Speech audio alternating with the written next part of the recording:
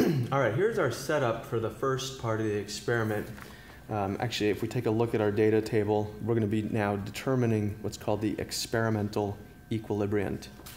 And we've got this round table with some angle markings, which we'll be using. There's a pin that goes in the center here with this ring around it with the strings attached. Now, what we're going to be doing is we've got these two hanging masses here.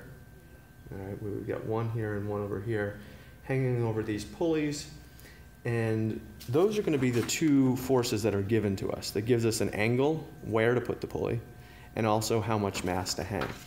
Now, one thing about these hanging masses is that the hanger itself is 50 grams. Here's another 50 on top of there, so this would be 100 grams. A couple things about the pulleys here.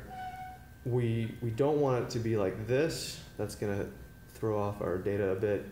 And also, so we want to tighten that up down here. Also, we can see that this pulley itself can be pushed up or down. We don't want this. That's going to be rubbing on there. We want to get that string as horizontal as possible. So anyway, we're given two of the forces here, the amount of mass and the angle.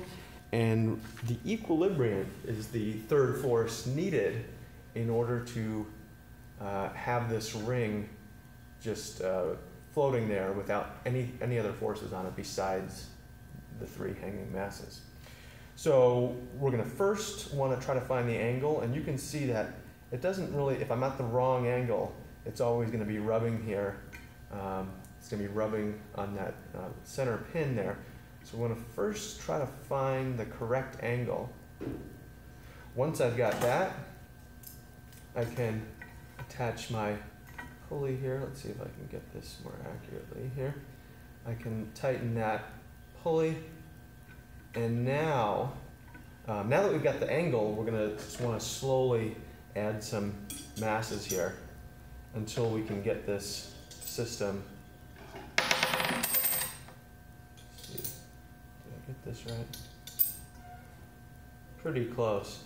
Anyway, well, that's pretty close right there.